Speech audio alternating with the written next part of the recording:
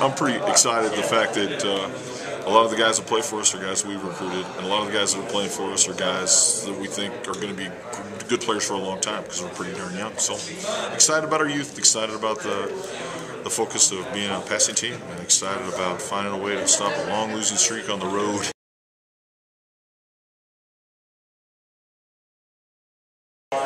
The unknown is the thing that's going to be the big question mark because these four teams don't know us, we don't know them as a league. And it'll be interesting to see how we get around to deciding the fate of the league in terms of winning the championship because there's so much water that's got to go under the bridge. And in a year when not all the teams in the league play other teams in the league. So co-championship, tri-championship, I don't know what it's going to end up. It'll be darn interesting for the first time as the league expands with four teams. I think everybody's just more bought in the attitude and the morale and everything. I mean, Coach Kramer's a great coach, and I think everybody is finally. There's no more people that are halfway in. It's everybody's a full go for Coach Kramer and his system.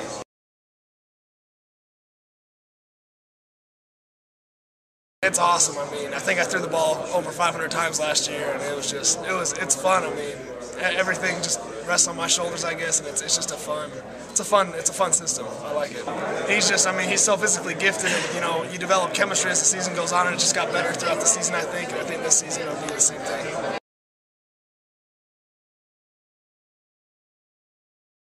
Oh man, I mean that's one of the meccas of college football. It's gonna be one of the funnest games I've ever played in. I mean, 110,000 people, it'll be awesome.